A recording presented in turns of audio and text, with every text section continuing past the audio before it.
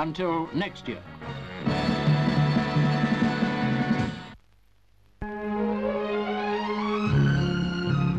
It's one of the few things a businessman invariably sees eye to eye with his wife. She feels more beautiful when she wears it, and he knows it can't depreciate.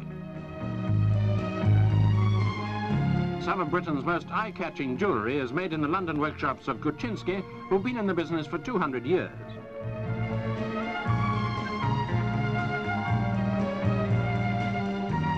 Today, they're opening a new salon in Knightsbridge to display one of the capital's largest jewellery collections. A modern Aladdin's cave where you only need to rub your checkbook for your wishes to be granted.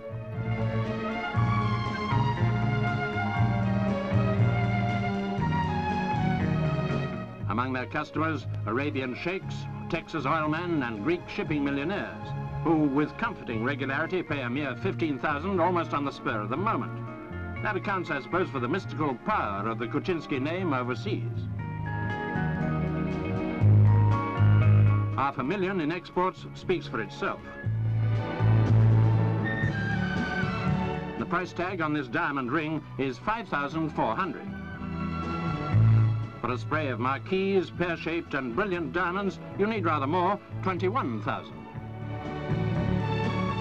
Almost hidden by the head of a match, £3,500 for the tiniest tick in town. If you prefer something more extravert, she could wear these for $60,000, and they take up less room than 6 Rolls Royces. But don't be disheartened. For a mere £3,000, she can still feel overdressed, and every so often you could send her in for a respray.